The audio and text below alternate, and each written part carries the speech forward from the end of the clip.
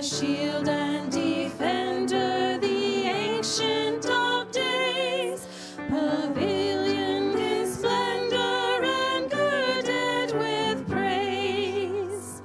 Oh, tell of his might, oh, sing of his grace, whose robe is the light, whose canopy space, his chariots of wrath, the deep thunder clouds born, and dark is his path on the wings of the storm.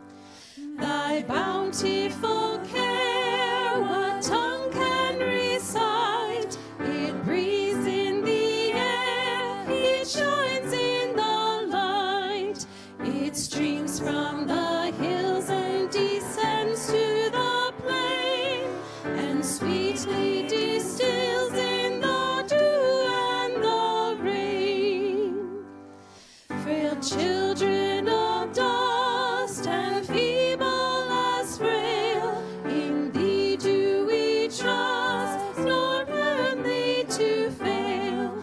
Thy mercies how tender, how firm to the end, our Maker, Defender, Redeemer, and Friend.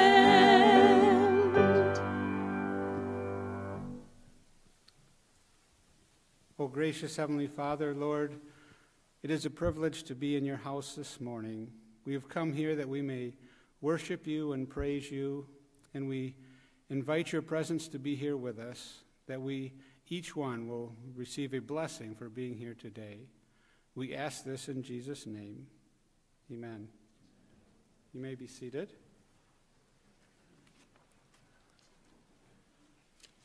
Well, good morning, church family, and a special welcome to each of you this morning. I know that we have spring break for our school, and so I think we have a few families that may be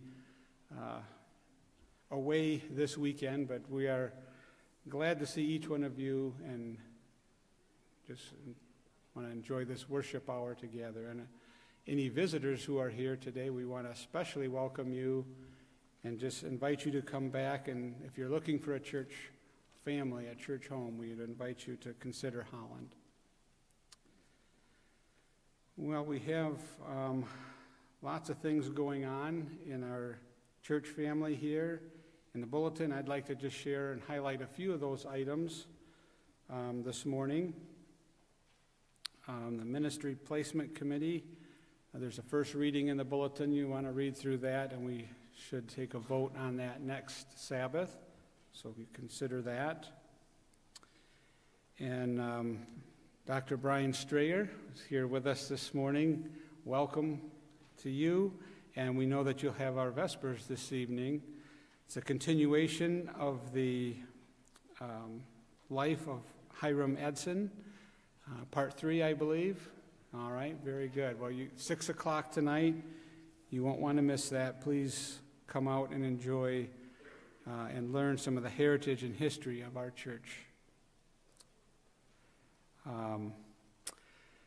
Other things going on. I see that there is a Visitors' Day for our school coming up in April, so if you have opportunities to share that with maybe someone that you know, a neighbor or friend that has school-age kids that would like to maybe consider that, just share that information with them. And then the food truck is coming up, not this coming Monday, but the following Monday. You can read in there about how many families we served this last month. Tomorrow morning is a kind of a busy morning. We have a men's breakfast. Pastor Gotchel is going to be giving his testimony. Wonderful. All right. So guys, that's at 8 o'clock. And that those who like to get up early anyway and help cook, you can be there early to help Jimmy with that. Look forward to that. And then we have a farewell brunch potluck for Sonia. And so that's at 10:30 till 12:30. the multi-purpose room.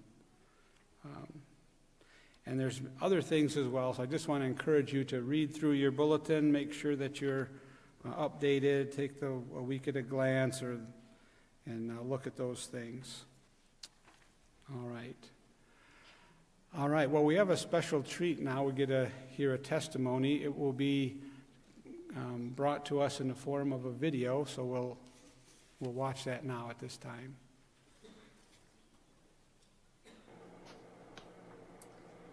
Raised in a single-parent Adventist home, one of a set of twin girls, Sonia and Sandy, born to Mom Karen, Sonia has a powerful testimony to the grace of God. Completing 12th grade through GLA, Sonia walked away from the church, spending the next 30 years avoiding living by the rules, making choices that led her further from her upbringing and further from God. At a low time in her life, a friend of Sonia's mom called on Sonia asking her if she would like to study the Bible. Betty, a longtime member of the Jackson SDA Church, hoped to help Sonia understand how much God loved her. A year of studying God's Word and Ellen G. White's Great Controversy left her with a desire to know more and grow more in her relationship with God, and a reintroduction to attending church.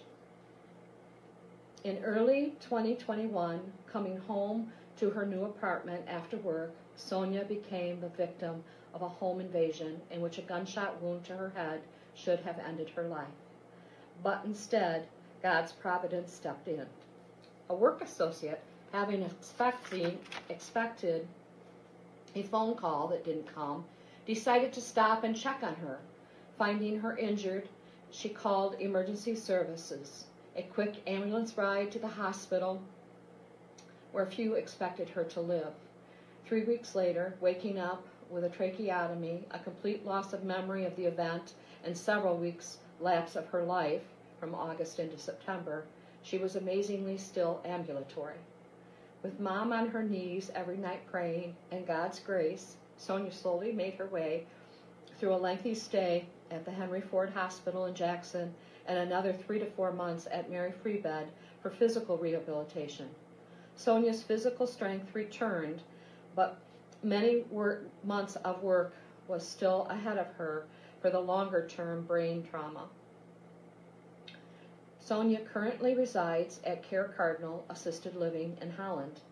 Prior to moving into Care Cardinal, Betty, her Bible study friend, arranged for Sonia to meet Kathy and visit the Holland SDA Church. The rest of Sonia's testimony is in her own words. If I had died the night I was shot, I know I would not have been in heaven. I realized no one can work their way to heaven. It's only by day walk with God and a personal relationship with Him that we can achieve that goal. Not only did He save me physically, but also spiritually. The first time I went through the Great Controversy with Betty, I feared having to live through it, through the end time. Now I realize God takes you where you are and has promised He will never give you more than what you can handle, and does and will give you a way to escape. Both my boys, Jared and Jacob, were not raised in the church. I pray every night that some seed will be planted within them, that they reach out to God before He comes.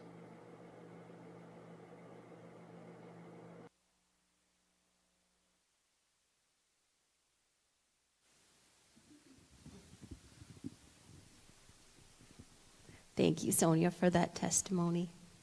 It's been neat and a privilege to have Sonia here at our church for the last 2 years, something like that, and we'll be sad she's leaving us.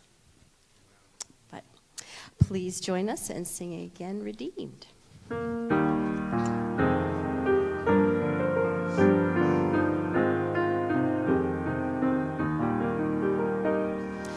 Redeemed, how I long to proclaim it, redeemed by the blood of the Lamb, redeemed through His infinite mercy, His child and forever I am.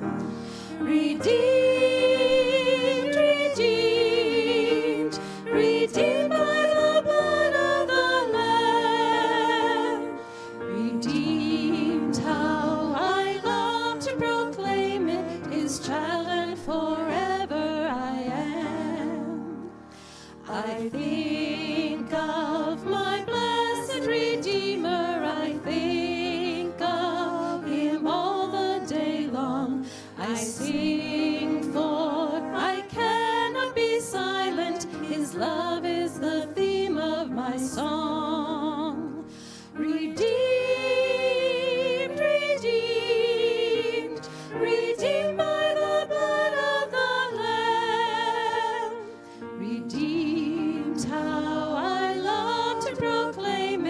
his child, and forever I am. I know I shall see in his beauty the King, in whose law I delight, who lovingly guardeth my footsteps, and giveth me songs in the night. Redeemed, redeemed, redeemed by the blood of the Lamb. Redeemed, how I love to proclaim it, his child, and forever I am. We'll now be singing Sweet, Sweet Spirit as we lead into prayer.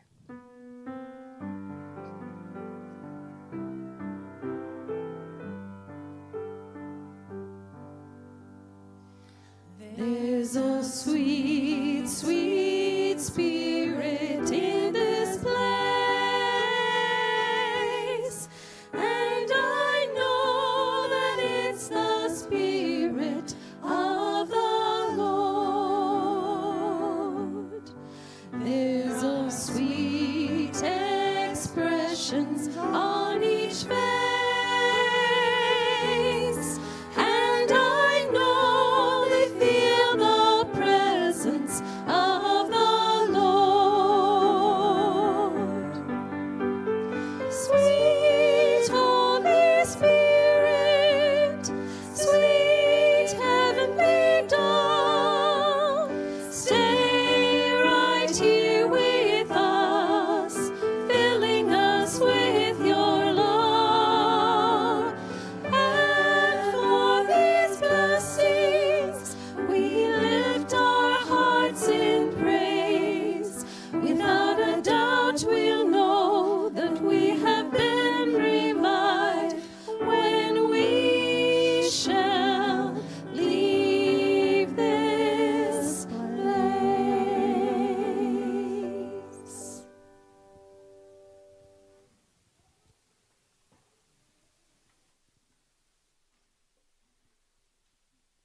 Before we kneel this morning, I just wondered if there's anyone that has any silent prayer requests this morning. All right, I see many hands. Would you bow or kneel with me this morning for a morning prayer?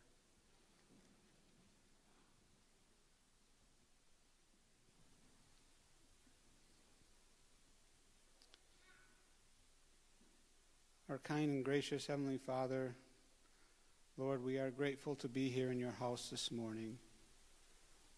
Lord, we humbly bow before you, knowing that you are our Creator, God, our Sustainer, and we are in awe of you.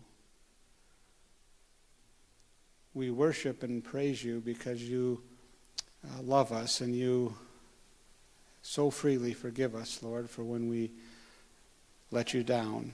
And we just want to praise you this morning and worship you here this Sabbath morning. And Lord, we think of all the hands that were raised this morning, Lord, that people have a silent prayer request. We know that you know each one of those prayers. And we just lift those to you now.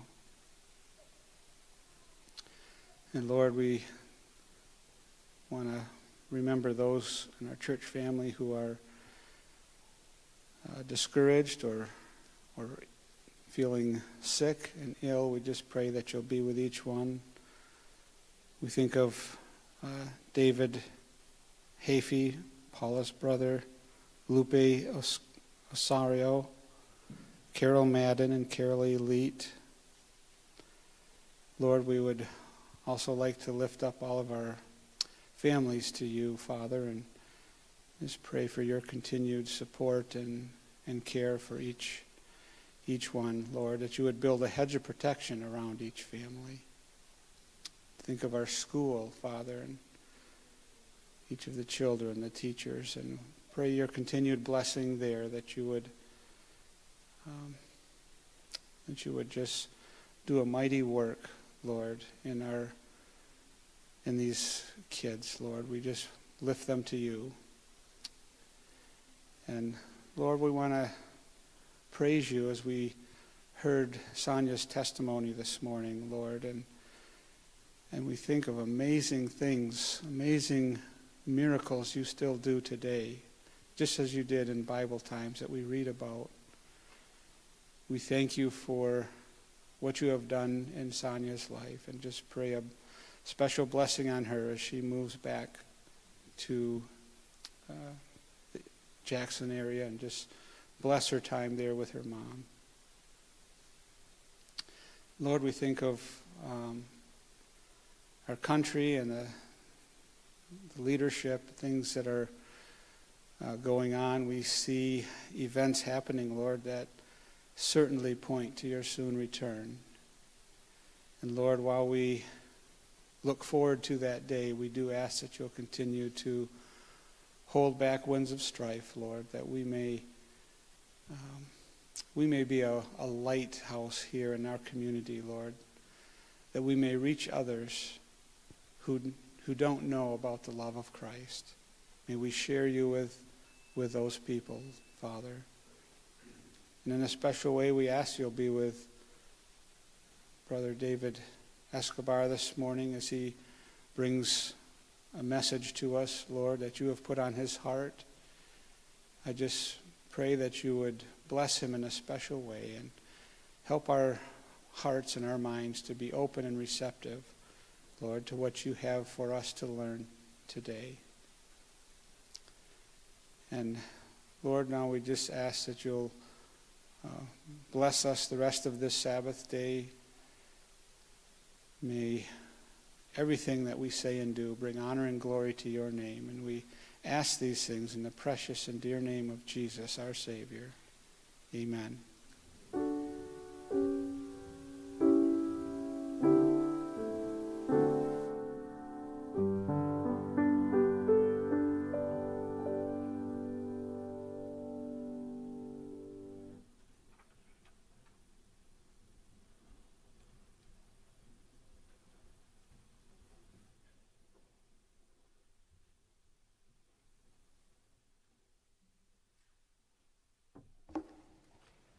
Happy Sabbath. The scripture reading for today is Psalm 34, 1 through 3, and 8 and 9. Psalm 34, 1 through 3, and 8 and 9.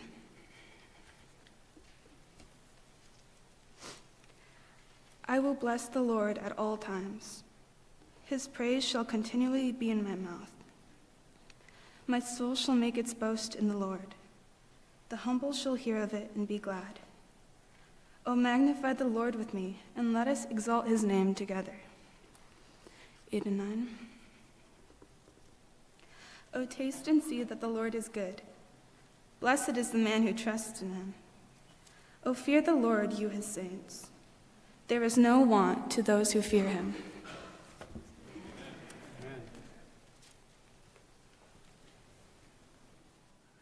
Today's offering is Michigan Advanced Partners.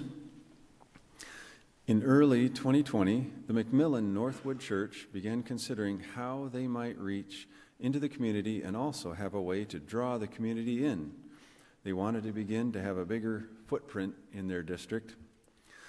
As the world began to shut down due to the worldwide COVID pandemic, the desire to have a stronger digital presence and the need for equipment to present, prepare, and distribute digital media became stronger.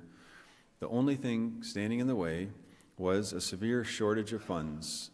Times had been hard. Special appeals have been made to help get the church back on good financial footing. Many were the projects that needed attention, with work needed on the roof, the need for a ramp, and the changes taking place in the world. Was this what the Lord wanted them to do? Prayer and several meetings later, the consensus came, and if the Lord would provide the way, the church would move forward.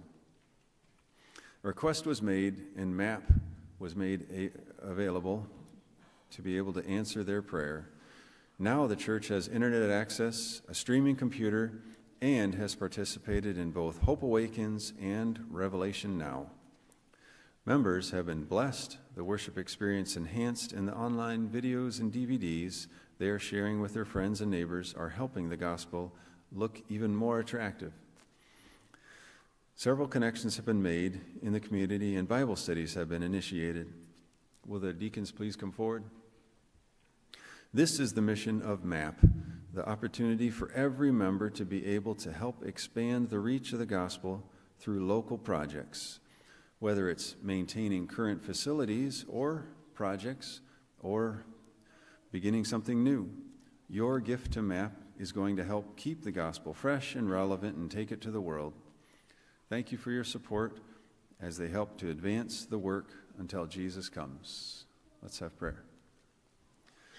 Dearly Father, thank you so much for a chance to share a few of the things that you've given to us.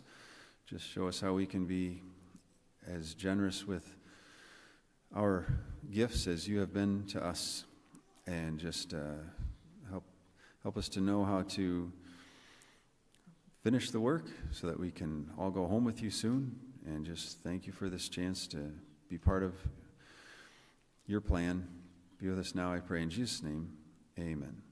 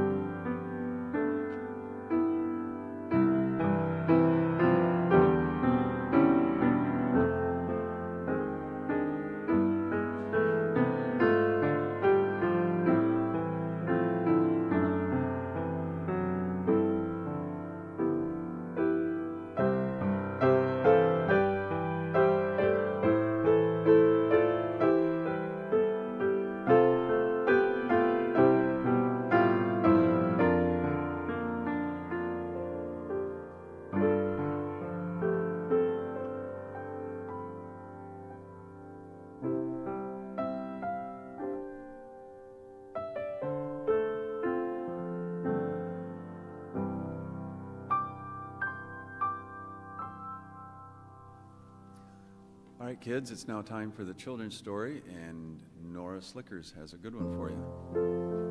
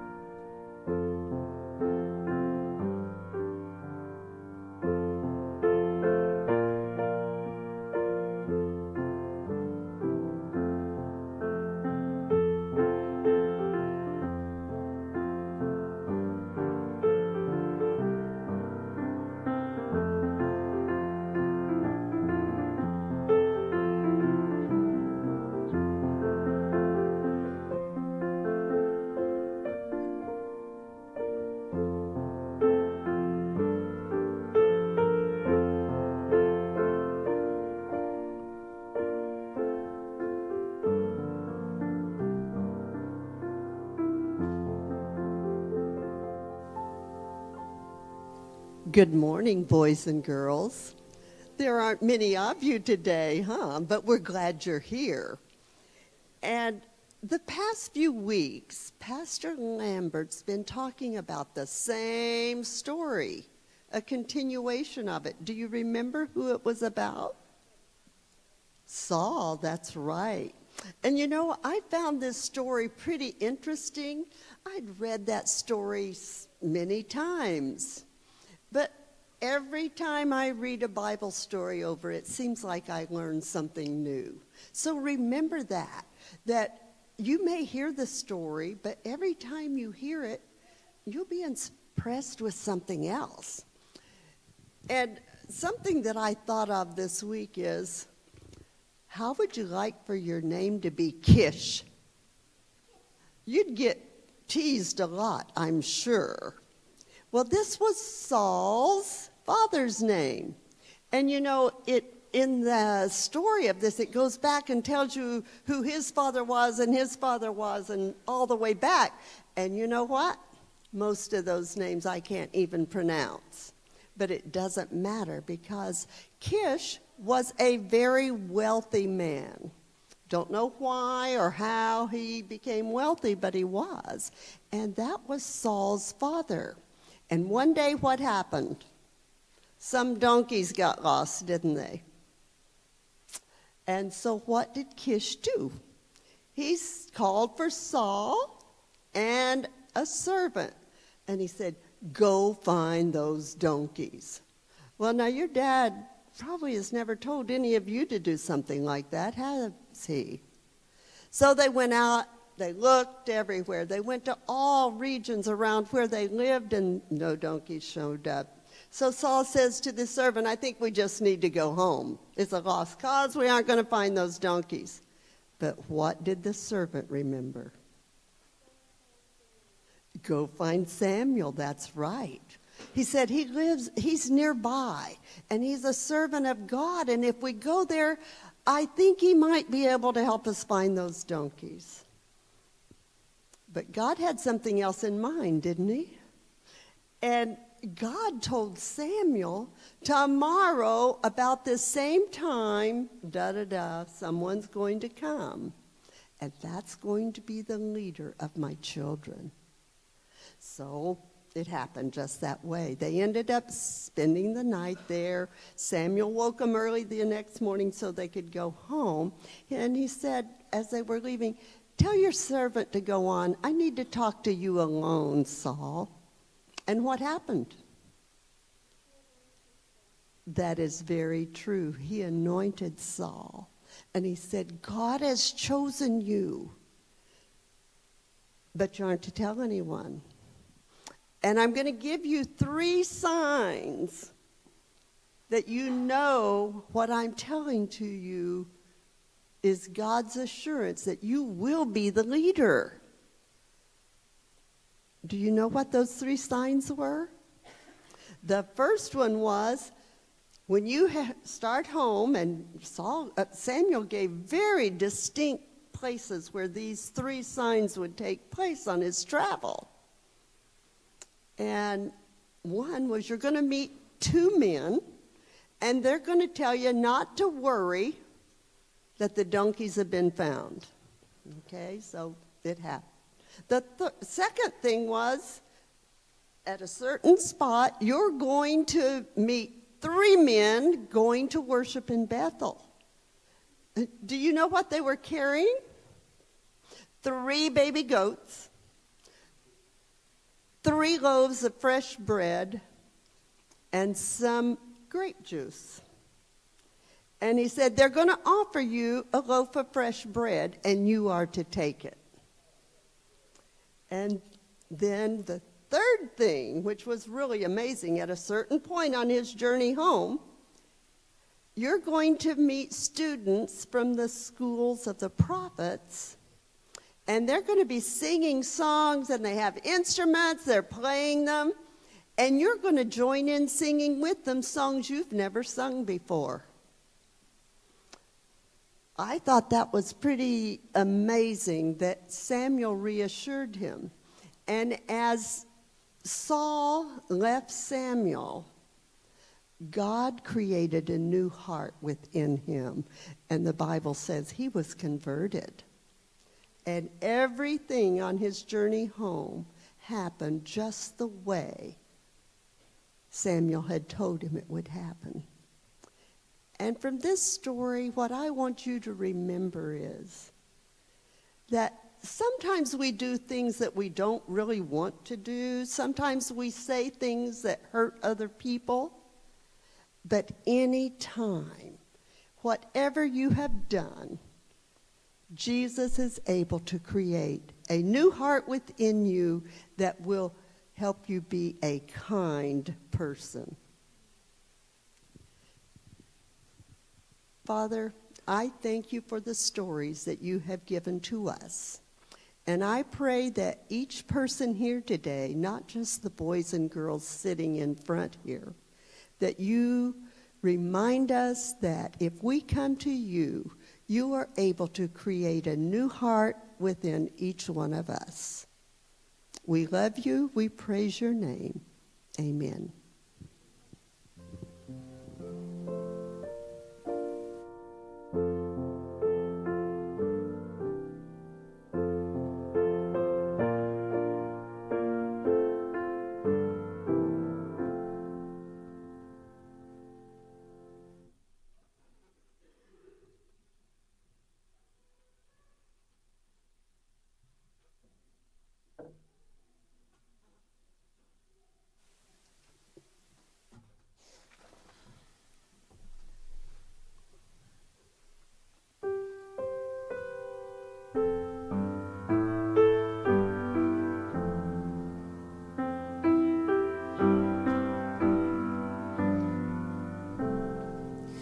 Your only Son, no sin to hide, but you have sent him from your side to walk upon this guilty sod and to become the Lamb of God.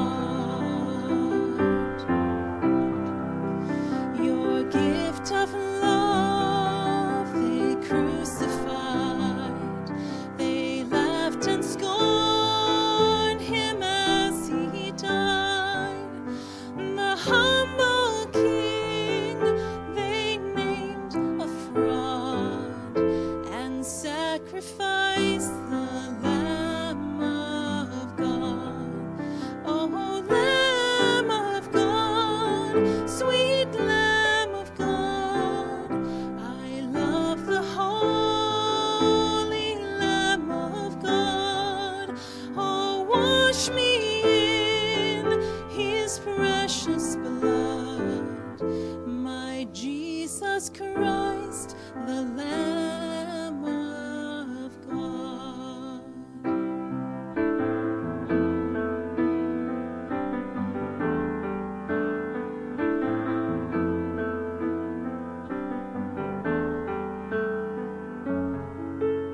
I was so lost, I should have died, but you have brought me to your side, to be led by your staff and rod, and to become a Lamb of God. Oh, Lamb of God, sweet Lamb of God, I love the holy Lamb of God. Oh, wash me in his precious blood, till I am just a Lamb of God. Oh, wash me in his precious blood, my Jesus Christ, the Lamb of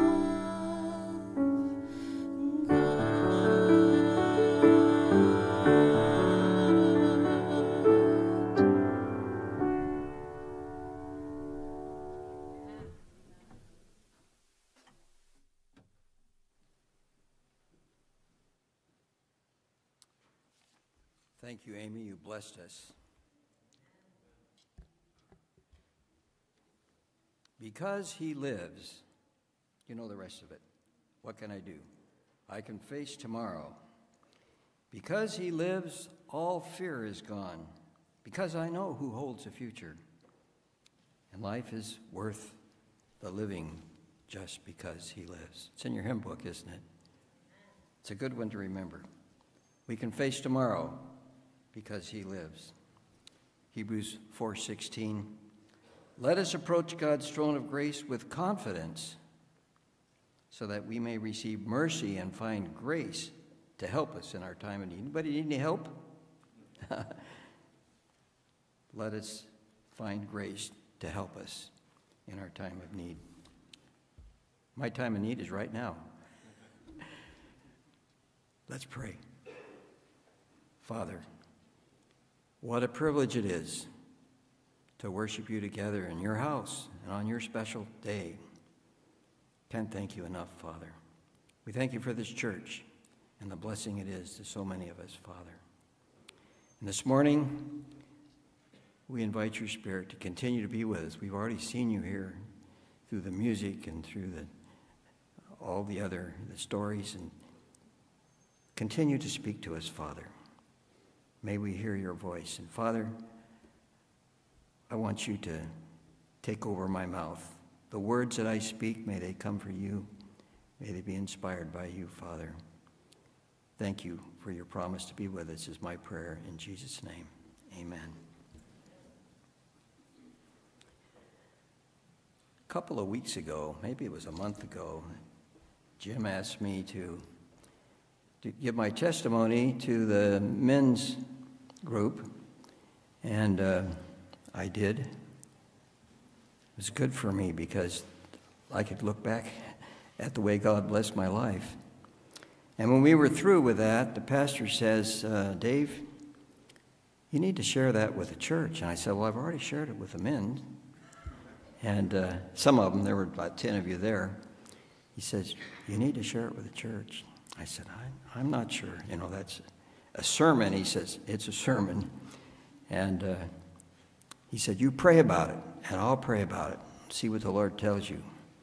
And I did pray about it for a couple of weeks, in fact. And he and I would talk from time to time, and he would say, the Lord indicate you should do it. And I didn't get any negative from God, and I did get a few things that happened that, yes, maybe I should do it. I mean, one thing that I pray for often, every day in fact, is, Lord, give me an opportunity to share you.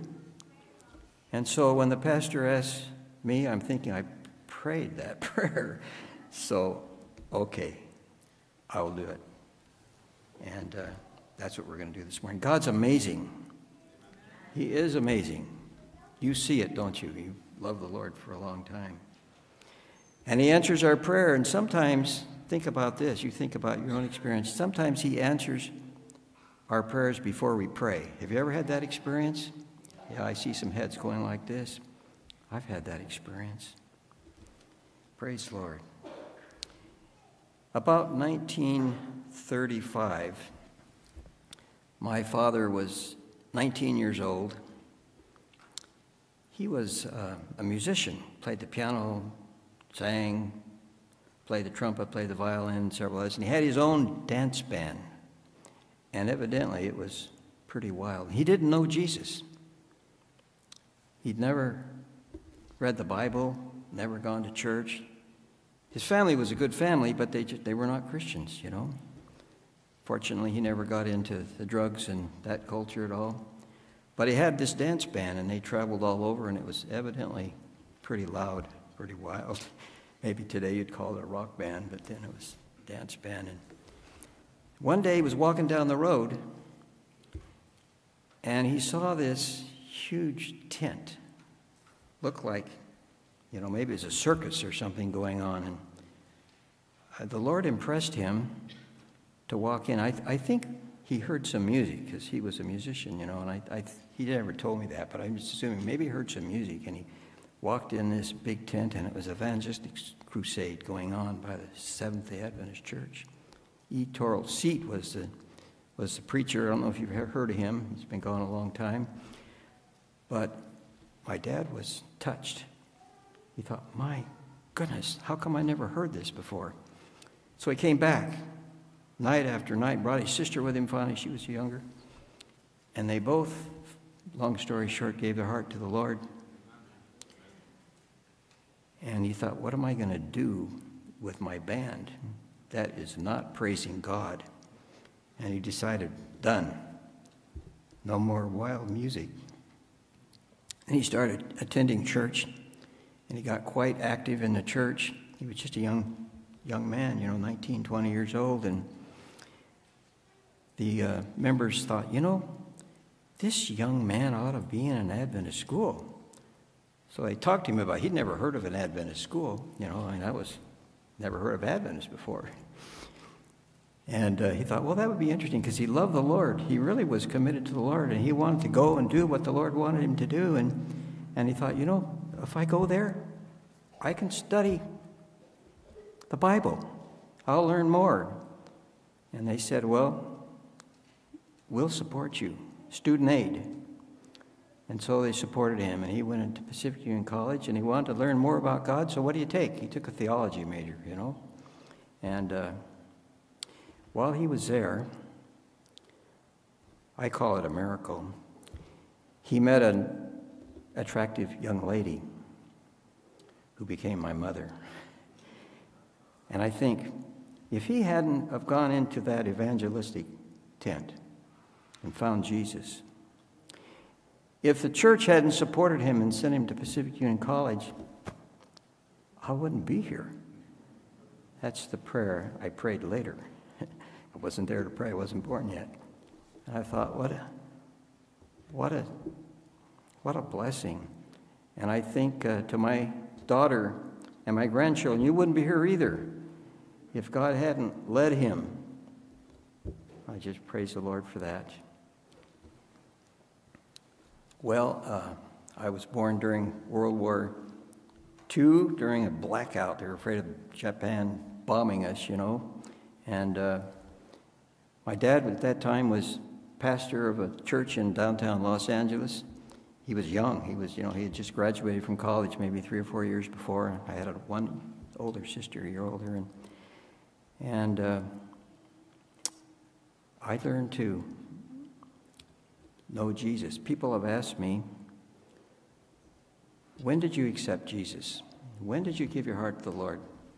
I don't remember, because from the time I was a tiny little baby, Dad and Mom taught me about Jesus. And I always admired my folks, my dad, and wanted to be like him. And anyway, I grew up. When I was 9 years old, Dad baptized me and my friends. He had a week of prayer in our little school, and we were all baptized. And it was kind of the next step. I'd already belonged to the Lord. Even though I belonged to the Lord and wanted to serve him faithfully, I made mistakes. And I was human, had to be punished now and then but I still loved the Lord and wanted to serve him. Interesting being the preacher's kid, Anyway, when I was about 16 years old, one day I was thinking, what do I want to do with my life? What do you want me to do, Lord? And I thought, well, the Lord's coming soon, even though that was a long time ago. And I want to be ready. Why not give everything to him? So I decided that I was going to work for the Lord somehow. I didn't know how, but I wanted to work full time. Maybe as a missionary. I don't know what it was going to be. One thing I didn't want to do was be a teacher. You'll laugh when I tell the rest of my story. But anyway, the next year, after I made that decision, I was at Monterey Bay Academy, and I met this young lady. Her name is Helen. And we became best friends. We got married 4 years later, and what a blessing she had. It's an answer to prayer. What a blessing she's been to. She's willing to go all the crazy places I went, and she was such a blessing. I just can't thank the Lord enough for sending her to me. That wasn't that long ago. It was 60 years ago. And anyway, after I graduated from academy, I went to PUC, and where my dad went.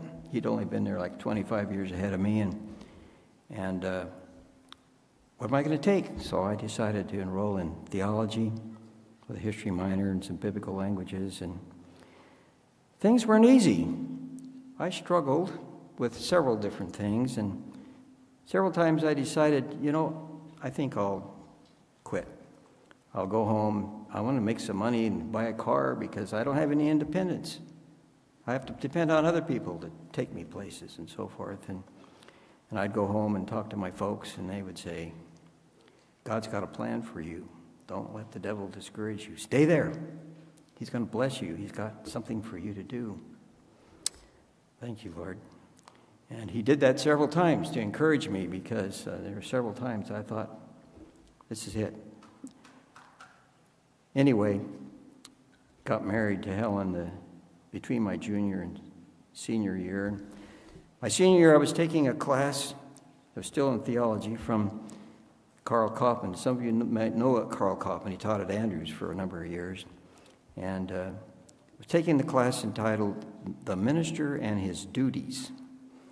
Very interesting. And he would tell us, he said, you're seniors now. There was about 30 or 40 of us that were seniors, theology majors. Can you imagine? You only have 2 or 3 anymore, it seems like. And he says, the Lord's going to call you. And you're going to ask, where do I go? When do I go? Who do I listen to? And he said, you pray that the first offer you get to ministry is God's call for you. Just pray that. And he told us that many times. He would remind us, are you praying? And some of my classmates sent letters out to the conference presidents saying, I'm available, I want to go to seminary next year. And I didn't write. I thought, the Lord knows where I am. He'll come and get me. I'm not sure what he wants me to do, but I'm prepared academically. And so I decided, since I wasn't hearing from anyone, no one's coming after me, I would write. And I wrote to every conference in the United States except Alaska and Hawaii. I decided, where's that, And I got letters back from all of them. I still have the letters in a file. They're beautiful letters from the president saying, why didn't you write sooner? We've already made commitments for this year. We don't have any more funds for this, but we'll pray for you. God will lead you. I did get a letter from the Texas conference. They said, we're considering you. We'll give you, we need a couple of weeks because we have several other names we're considering. We'll get back to you.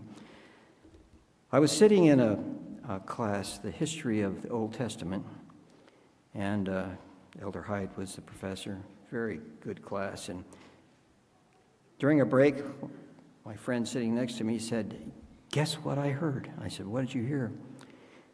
He said, I heard that the president of the Alaska mission is here, and he's looking for a ministerial intern. He said, you should go talk to him. I said, Alaska? I don't want to go there. He said, well, you prayed, didn't you, at the first call? I mean, maybe it will be, maybe he called you, maybe he won't, but others went and talked to him too, and I did make an appointment, and we talked, and he kind of shocked me. He said, we're not sending our interns to the seminary until you've had 2 years of experience, and then we send you to the seminary. Oh, is that okay? I said, yeah. He said, are you interested in coming? I said, I just have to pray about it. The Lord will have. He said, well, we're considering several different people, and he said, let me tell you about our pastoring. He says, all of our young pastors that come, they also teach school. I didn't want to teach school. He said, are you prepared? I said, I am not prepared. I haven't had education classes. Well, he says, if you come, we'll send you to summer school and you'll take some classes and you'll be better prepared to teach. But I said, what do I teach? Oh, 9th and 10th grade. Oh, what subject? He says, all of them. You're kidding. What a shock. So I thought about it and prayed about it. I'm not sure that's what I want to do. But then I remembered I had prayed, the first call comes from the Lord, And, maybe that's not a good thing, but that's what I did, and that's what my professor said, God will answer that prayer. So the next day he calls me. He'd been on the phone with his committee, and he said, we voted to offer you the position. And I about fell over. The first call, Alaska. Didn't know anything about Alaska. Teaching school and being a pastor at the same time. How do you do that? Well, we did go to summer school. We accepted the job. And after summer school, by the way, interesting classes, but they weren't helpful. They were all theoretically. No one taught me how to make a lesson plan, and the details. I learned the philosophy of Christian education. Very nice, but how do you use this stuff? Anyway, drove up there. Have you ever been to Alaska? You ever drive up there? It's a 3,000-mile trip from the Bay Area, and almost half of it went thin. It isn't that way now. It was gravel, dirt road. What a mess, And they said, be prepared, bring extra tires with you. A lot of people blow a tire after that many years, that many miles on a dirt road. And so we were prepared. Had a tent with us, camped. And anyway, one day, after we'd been driving a while, a rock hit our windshield and completely shattered it. I mean, we couldn't see through it. I didn't know that happened to glass, but this one did. So we had to take it out. Now what do? There's no one around. So you drive without a windshield, and dust and rain, and we drove for several hours and finally found a gas station. And I said, do you have any windshields? No. And he said, but I'll try to order one for you. And he didn't have a telephone out in the middle of nowhere, just a radio. All radio. So he did. He radioed, and we got a windshield about 3 days later, camped behind the gas station. Anyway, what an experience, Made it to Alaska, met the president. He showed us the school, showed us where we were going to live. The school was in the basement, church was in the middle, and guess where we lived? In the attic, above the church and school. I never had to go anywhere. Didn't have to use my car, What a blessing. God was good. And so before school started, he says, by the way, I want you to go to Dillingham. That's square on the west side of the state where all the fishermen go. I think Caleb's been there. And he says, we have a junior camp out there, very primitive, no electricity, no plumbing. There's just outhouses and so forth. But he says, we have a nice little camp out there. We have a lot of native students, Alaskans, Eskimos, go there. And he said, I'd like you to go. You and Helen can go. Okay, what do you want me to do? Shock. You're the director. When do I leave? Tomorrow. I said, I was 21 years old. What do you do? So I prayed about it, I obeyed him. And I went over there and met people. I'll make the story short because I got so much else to share with you, but amazing. What am I going to do? How do you lead camp? I've never done it before, And got out there. There's no roads out there. You take a boat, and it's hours to get there, and I won't tell you all the interesting thing getting there. But anyway, after I got there, I noticed a little boat come with a little outboard motor. Young man in there, and he said, are you David Escobar? I said, I am. He said, you're the director, right? I said, that's what the president says. He said, have you done it before? I said, no, I have no idea. He says, I've done it. He says, I'll help you. Well, he ended up the director, and I helped him. That was the answer to prayer. What do you do? How do you know what to That wasn't the only surprise I had. I should tell you just quickly that we had some answers to prayer. We had a parent that wanted to come visit his kid, and he didn't have a boat. All he had was a little airplane. So he flew out there, and there was no airport. So he was going to land on the beach in front of the cabins, And he tried to do it, and he discovered that he was going to end up in the water, in the lake. So he put his brake on, went upside down, broke his prop, and broke his tail. Now what do you do? He didn't get hurt, and the kids were all over the place, and oh my goodness, they were all, thank you, Lord, for protecting him and protecting us. And We had one other incident, too, where we had some children in a boat. There's a lot to the story. I will just tell you this much, that the boat sunk, and these children didn't have life jackets on, and it was freezing. The water was just, I mean, you can't hardly survive in, maybe like Lake Michigan in December or January. And the Lord answered our prayers, and they were all rescued. And what a blessing. We had many answers to prayer, but those I never forgot, you know. There's quite a bit to that story. I won't take time for it right now. But anyway, flew back to Anchorage, and I was going to try to I met the pastor, and we talked about what he wanted me to do, and they finally assigned me another little church. This is about a year later to take care of. They were just beginning. It was kind of just a group, and he said, you take care of that every Sabbath, and you can preach or have other people preach, and they meet in a bingo hall. He said, you take a broom with you, sweep out all the cigarette butts before Sabbath school and church. They don't have a piano, so bring a tape recorder. And anyway, wow. So before school started, I was asking the president. They didn't have a superintendent. The president was everything, because it was it was a mission. It wasn't a conference, really. And I said, by the way, who's the principal? You are. I said, I can't do that. I've never even taught before. He said, you'll be fine. Look at the Lord's going to take care of you. He brought you here. He'll take care of you. I was in shock.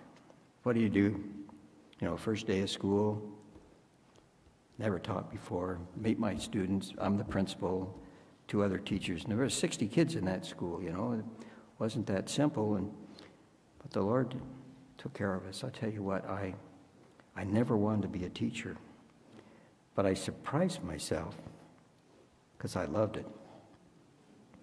I loved the kids. In fact, that first year, they weren't much younger than me. I turned 22 when school started, and the oldest one was 16, so they were, you know. And I'm still in contact with some of those people. They're in their 70s now, and still serving the Lord, and it's exciting. Met one here this summer. They went to Andrews, and anyway, we made it, survived, God blessed. And after 2 years of trying to pastor and teach and be principal at the same time, I decided, you know what? I think I would rather stick with education than pastoring, because I can be a better pastor as a teacher, because I'm with my students every day, 5-6 hours. Pastor can't do that, you know. And you have a schedule. You know what time it starts. You know what time it's over. You know what you need to do, getting lesson plans and grade papers and so forth. And I said, yeah. So I went and talked to the president, because they were going to send me to the seminary.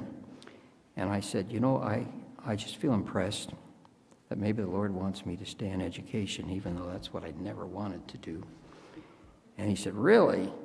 I said, yeah. So I said, instead of sending me to the seminary, let me just go back to summer school every summer, and I'll get a master's in education. I got a master's in educational administration at Walla Walla College, and just continued to enjoy school. A few years later, our son was born. A few years later, our daughter Cheryl was born. She's an Alaskan, and what a blessing they were to us. We built a school while we were there, a beautiful new school out in the country, and you know, guess who had to help build? I mean, we had to hang sheetrock ourselves and wire and plumb, and I didn't know how to do that stuff. Kurt can tell you I didn't know how to do that stuff.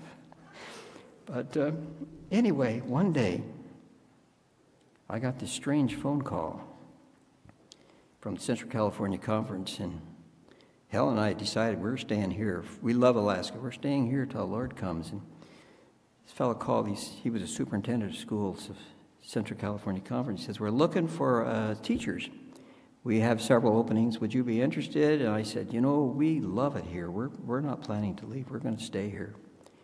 Well, you pray about it. You think about it. And so we did pray about it, and we thought about it, and talked to some of our friends, some of them back in California. And they said, you know, maybe this would be a good experience for you to get an experience at another school, to see how other people operate and how other schools operate. And so we thought, well, maybe the Lord's calling us. So we accepted it, and we moved. And Helen's mother lived real close to where we were teaching that time, and my folks weren't too. My father My father became the pastor of the Pacific Union College Church, and he was not too far either, so that was good. We enjoyed being that. Soon I became a principal of a junior academy with 10 grades, 200 students, I don't know, 13, 14 teachers, and what an experience that was. I learned many lessons there. The first one I learned, I'd been there about 2 months, and I had a mother come up to me, and she said, "May I talk to you?" I said, "Well, sure." So we talked. I listened. She talked. And she says, "Mr. Escobar," she says, "things are not going well since you've come." And she told me all my sins, all the things I was doing wrong. And I tried not to get upset, but pretty soon I got upset at myself. I began to believe her. And I was shocked, and I talked to our board chairman that day, in fact, and I said, "I think I need to resign." He said, "What? You've only been here a short time." I said, "I know, but let me tell you what happened." I told him. He says, "Don't pay attention." That happened to the other principal, too. Just forget it. He says, "You're doing fine." But I couldn't get over it. And I kept thinking about it, and I had a hard time sleeping there for several weeks, and my appetite was gone, and I just, it's just too much. But it was a good experience, because when I finally got over it, I didn't ever let that happen to me again. And I worked with many other teachers through my experience that were hurt too, and I could understand, I could sympathize and pray with them and help them through those difficult times. And I never allowed that to happen to me again, but it just about destroyed me. And I think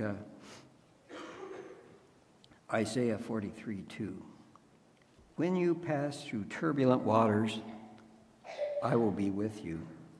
In Psalms 55:22, "Give your burdens to the Lord." That's what I should have done. "And he will take care of you. He will not permit the godly to slip and fall." Praise the Lord for that.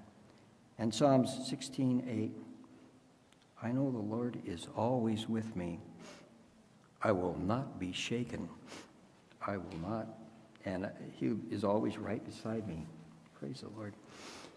While we were in that school, we had many miracles take place, one right after another. We developed a work-study program where we had 100 gardens going, 2 kids to each garden, and developed a work program for the older boys, building storage sheds. We had a contract with a hardware store, and they were selling them fashion we could build them, and the income helped them with their tuition. It was just wonderful things happened. Couldn't believe it. And then our kids, our own children, Cheryl and her brother, were growing up, and they were middle grades, and I was so busy with the school that I didn't have time to be a father, and Helen and I decided, we need to do something different for a while so we can help our kids when they're growing up. And so we prayed about it, and the Lord found us a school in northern Idaho, in the Silver Valley of northern Idaho, out in the middle of nowhere, really, with 8 students. 2 of them were ours, 2 of them were the chairman's, 2 of them were the pastors, and 2 of them were the fellow that worked in the hospital, one of the administrators. I thought, perfect. I can teach my own children. I'm not sure they like that, but I can teach my own children, and I can spend all day with them. And so registration came. Supposed to be 8 students. 18 showed up. 1 teacher, all those grades. How do you do? I'd never done that before. I'd done single grades, and principal for many of those years, and wow. So the pastor's wife, she was a certified teacher too, and she helped me 2 hours a day with the little kids with reading and language arts, and otherwise I wouldn't have survived. Anyway, school kept growing, and we ran out of room. We were in the Sabbath school room of this little tiny church, and we were building a really rustic log cabin that we were going to live in, living in a trailer while we were getting ready for it. And it had a basement with glass on one side facing the views, a beautiful view, Coeur d'Alene River and the ski mountain and so forth. And so I said to the board, I said, "Hey, why can't I have school in my house?" They said, "You can, make sure you have a permit." So we got a permit, and we moved into our house, the school. And then we kept growing, had to hire another teacher, and we had to build another room. So the church came out on Sundays, and they helped us build a garage. That was a classroom, became a classroom.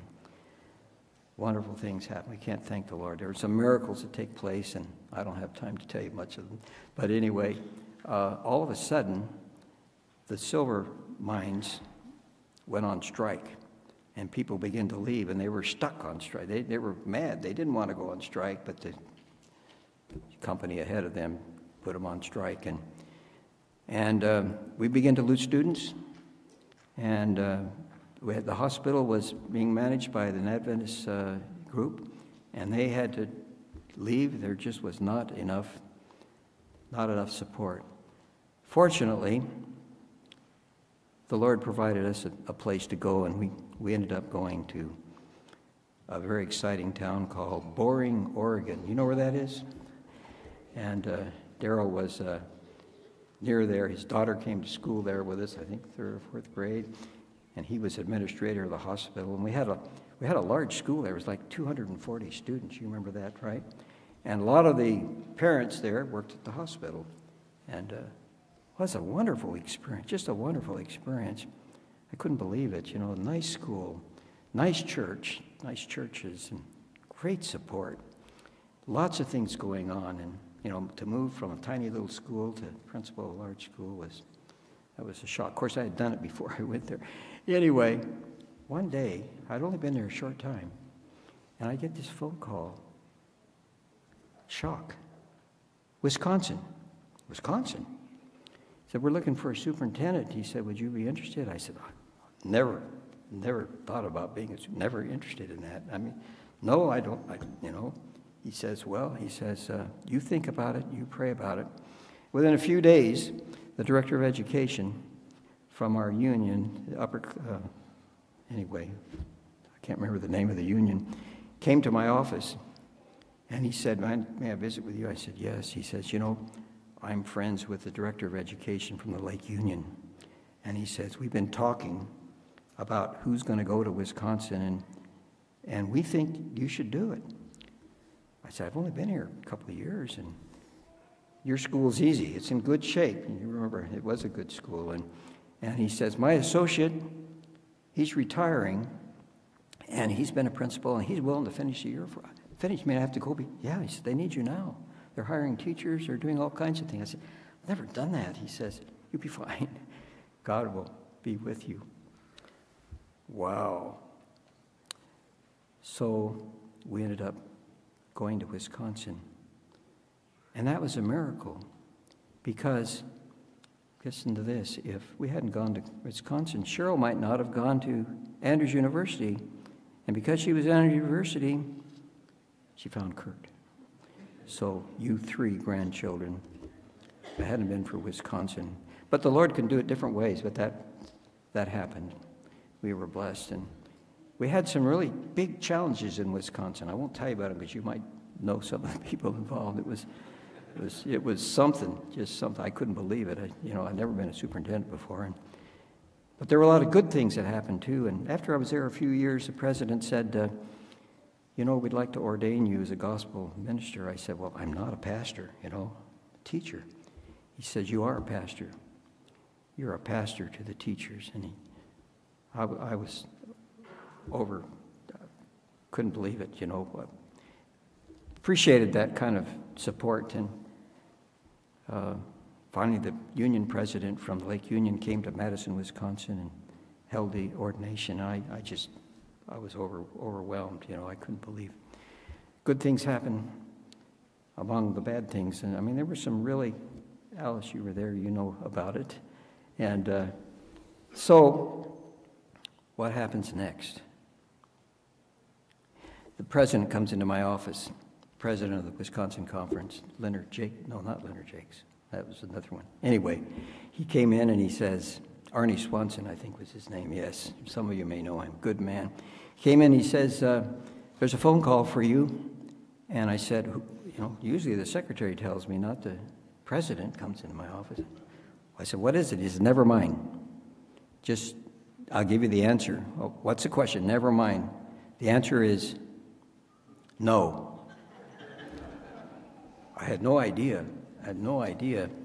We'd been there like about 4 years, and so I picked up the phone. I keep getting these shocking phone calls, and this one was a president of the Hawaii conference. What? He said, we're looking for a superintendent, and we've already agreed to ask you if you'll come. And I said, well, I've only been here 4 years. And then I got a call from the union director here in this union, and he says, you don't want to go to Hawaii and know all about it. He says, if you go there, you go to the middle of the ocean, you're done. People will forget about you. Your career is over with. I said, well, thanks for telling me, I mean, it was kind of attractive to go to Hawaii, We visited there. I always thought it'd be a nice, it's a nice visit, but I don't think I want to live here, And there's a lot of issues, of course. Well, pretty soon I thought, I'm going to call to get some recommendations from the North American Division, because the fellow who was in the Northwest who told me to go to Wisconsin, now he was the director of education at the North American Division. So I called the North American Division office to talk to him, and the secretary says, what's your name? I gave her my name. She says, okay, I'll get him. So he comes to the phone, and he doesn't say, hello, or how are you, what's going on? He says two things. Yes, go. How do you know what's going? I think he put my name in probably. He said, you'll be told that if you go, your career's over with. And he said, let me tell you, he says, I spent 10 years there. I was principal of the academy, and my career's not over. And he says, you need to go. Prayed about it, and we decided we would go. But now we were leaving our children in Andrews University, and we're going to Hawaii, and it makes sense. So they got to fly home on vacations, and Cheryl used to work in the summertime there, doing architectural things, as I recall. And we loved Hawaii. Had challenges there, too. I mean, there were people that didn't always speak nice and this kind of stuff. You have that everywhere, in every kind of occupation, right? But we loved it. And again, I don't know why it kept happening, but I get a phone call, and I told you this in another sermon. You may remember it, so I'll tell it quickly. But this time it's the Washington conference calling. They didn't interview me. They just said, we're offering you a position in our conference as superintendent. I said, wow. I said, I've only been here a short time, been here 4 years and not ready to go. He says, you pray about it. God will answer your prayer. And he says, I don't care if you say yes or no. I just want to know what God tells you. So he says, give me 2 weeks. I'll call you in 2 weeks, and you tell me what the Lord told you. We did pray about it, but no indication we should go. Nothing. In fact, our president there in Hawaii kept telling me almost every day, he says, you don't want to go, you've only been here a short time. And anyway, the morning that he was going to call that afternoon from the president of Washington, I left home, had worship, prayed with Helen. We talked, shall we go? And we said, we haven't any indication that we should go. The Lord has not told us that, so we're staying. So I got to the office, and after the worship in the office, that was a Monday morning, my secretary said, may I talk to you? I said, sure. She said, I heard about this offer you had yesterday. She said, I prayed for you. And she said, don't misunderstand me, but I think the Lord's calling you. I said, you do? I said, why? She said, I don't know. I was impressed. And shortly after that, the president of the Hawaii Conference called me into his office, and he says, you know what I've been telling you, that you shouldn't go, and you haven't been here long enough, and all along. He said, last night I couldn't sleep. And he said, I kept waking up. I was praying for you, and he said, I was impressed. The Lord is calling you. I said, how do you know? He said, I don't know. I just have that impression. Wow. And shortly after that, I get a third call. This one's from the union office, the Pacific Union. Kind of my boss up there, director of education there. And he says, Brother Escobar, he says, I know all about this call to Washington. He says, we're not telling you should leave. But he said, I think you should. He said, I think it'd be, there's opportunities there. You have a bigger staff, you have an associate, and and lots going on. You should accept it. Then, right after that, I get a call from the Washington Conference. He says, yes or no? He says, if it's no, I'm done. I won't say anymore. If it's yes, praise the Lord. But he says, we want the Lord's will. What did the Lord tell you? And I said, well, up till this morning, I got no answer. But I told him what happened that morning. He says, that mean you're coming? I said, I think that means we're coming. And we arrived there. Huge challenges. I mean, huge. I say $1 million, literally $1 million challenge at one of our schools. And personnel issues, and the president called me into his office there, and he says, before you get going too far, he says, here are the challenges. No one told me about that. I know, he says, but you need to focus on that. And so I would say, Lord, I don't have any answer. I don't have any idea what to do. I prayed, And to tell you the truth, I didn't know what to do. But at the end of that school year, the Lord had answered my prayer, and those problems, the $1 million problem was solved. Can't tell you about it because you might know somebody there. And the personnel problems got much better. And just praise the Lord, I couldn't believe it because I couldn't do anything. God did it all. I let him use me, but praise the Lord. Anyway, things were going pretty well after a while, and we actually started a new academy up in Kirkland, and several things were happening. Auburn Academy is where Cheryl went to school. It was a beautiful school, large boarding school. And we had a new principal there. We became good friends. We worked together in Wisconsin and in Washington. And anyway, make a long story short, I get another call, one of these strange calls. I don't know why. I can't stay put very long. And this time it's the president of the Northern California Conference. And I thought, oh, brother, that's a very difficult one. They had 4,000 students and 300 teachers, and they had a staff of 8 in the education office, including secretaries and superintendents, and 10 academies. I don't want to do that. And the man that said I should go to Wisconsin, he says you go to Hawaii. He said you shouldn't go to Northern Cal. He said there are challenges there. You think you have them in Washington. And so President says you pray, and I'll call you back.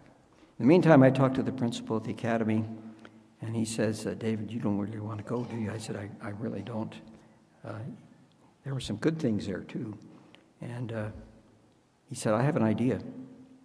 He said, you pray. First of all, you tell the president, no, you're not coming. And then you pray, and you say, Lord, if he calls back and he says, will you reconsider? Figure the Lord's talking. Well, that's a simple prayer. I don't know if that's a good idea or not, but I thought, hey, I'm going to try it. So I prayed, and he called me back, and I told him no. He was friendly, nice, and hung up. And about 2 or 3 weeks later, he calls again, and I thought, uh-oh. And this time he says, I have the name of 3 people we're considering, and do you know them? I knew some of them. He said, can you tell me something about them? And so I told what I did know, and we had a nice conversation right to the end of the call, just getting ready to say goodbye. He said, oh, by the way, would you reconsider? So we went to the Northern California Conference, and there was huge challenges, but the Lord was there. Great things did happen. Not all the problems were solved, but you don't expect that, do you? But God blessed, and we actually enjoyed our time there. And then all those moves, years went by. I had 40 years in and had a health issue and retired, and decided, where are we going to retire? Well, decided to go back to Hawaii because my sister was there, her husband was a pastor, and we would all retire together. And we were there several years when the president of the Hawaii Conference calls me, and he says, our superintendent just left, and we don't have anyone to take over, and we're looking for someone. I know you're not interested because you've been retired for several years, but he says, would you help us out? He says, give us a month or 2 while we're looking. And I finally said, sure, I'll be glad to come and help you. He says, you won't have to do all the things normally a superintendent does, because they were director of communications and education and several other departments. He said, just take care of the schools. So I said, I'll do it for a couple of months. Long story short, 2 years. And then we finally retired and came to back to the mainland. And thanks to Brother Kurt, we came to Michigan. He got us a house right next door to him, and that was an answer to prayer. And we love living next to our daughter and her family, and we love this church. We feel like we've made good friends here. You've been so supportive of us. It's hard being old and moving, it's starting over all over again. But God is good. And I think back over those years, God does answer prayers. He does. I didn't want to be an educator. I didn't want to move so many times. I didn't ask to move so many times. But God, that was His will. He kept moving us. And amazing. I made many mistakes. Wasn't perfect, that's for sure. But God blessed us in spite of it. I just can't thank Him enough.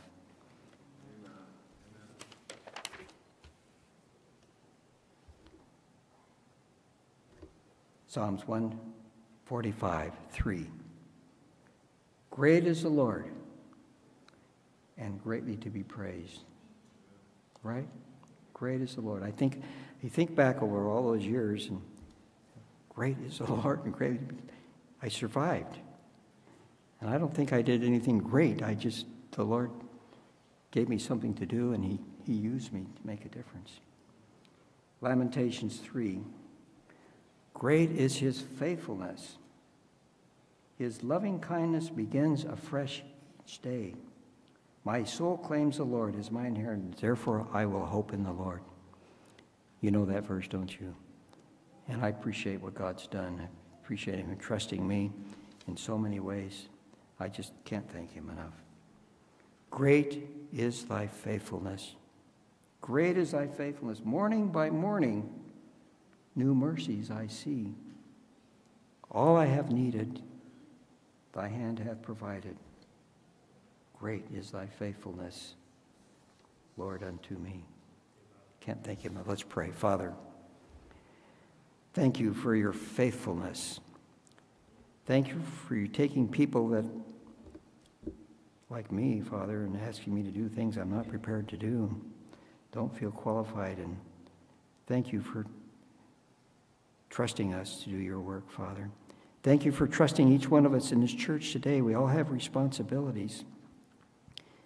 Thank you for using us. Thank you for the way this church ministers to each other. Thank you for our pastor, Father. What a blessing. Once more, I have to say, great is thy faithfulness. Amen.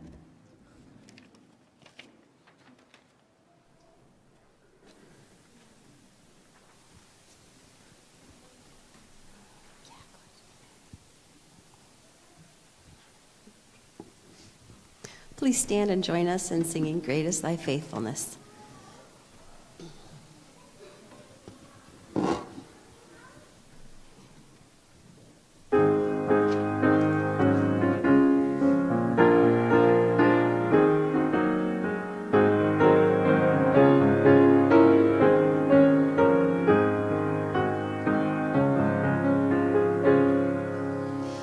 Great is thy faithfulness, O God, my Father. There is no shadow of turning with thee. Thou changest not, thy compassions, they fail not. As thou hast been, thou forever wilt be. Great is thy faithfulness.